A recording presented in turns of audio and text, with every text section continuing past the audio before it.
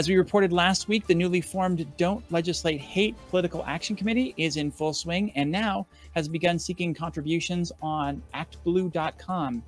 When asked about the new PAC, founder Michaela Cavanaugh said, "We've been hearing an outpouring from people in Nebraska and across the country wanting to know how they can support what we are doing and what steps to take to be activated."